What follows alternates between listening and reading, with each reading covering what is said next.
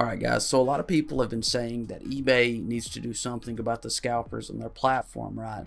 And I just want to go ahead and get this out of the way.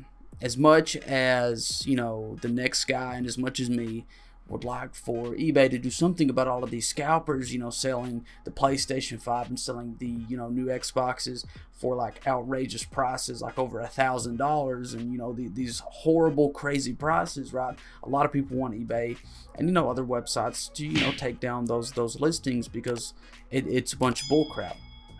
And I just got some bad news for you. The reason why eBay and other online retailers aren't taking those listings down is simple.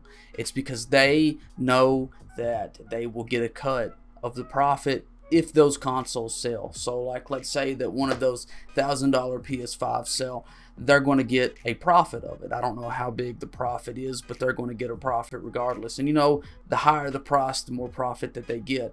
So, you know, I mean, I hate to be the bearer of bad news. As much as I want it to happen and as much as I wish it would happen, eBay isn't going to take down, you know, all of the scalpers listings. I mean, you know, it's either choose what's morally right or what makes the most profit. And you know, businesses like eBay are going to choose what makes the most profit, regardless of whether regardless of whether or not people see it as you know, a moral and correct thing, right? eBay, like other businesses, are looking out to make a profit.